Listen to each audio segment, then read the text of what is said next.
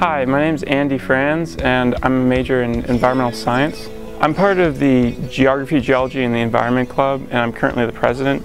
It's a club where we try to narrow the gap between academia and professionals. I've actually done a lot of research here at Slippery Rock with a couple of different faculty members.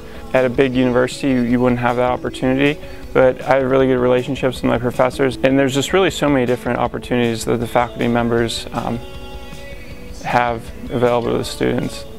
And just this past summer, I went to the University of Wisconsin-Milwaukee School of Freshwater Sciences with an internship, and my research here at Slippery Rock really helped me and set me apart from other resumes for that internship. And it was a very prestigious internship. It's something that will definitely help me get a job or get into grad school now. We go on trips regularly, whether they are within a class or whether it's just a department trip. The department funded a trip to the Gulf of Mexico right after the Deep Horizon BP oil spill, and we wanted to learn firsthand what went on down there. It's kind of one thing to watch the news on TV, and it's another thing to be on the beach and see the oil washing up. And it was really an experience that I'll never forget.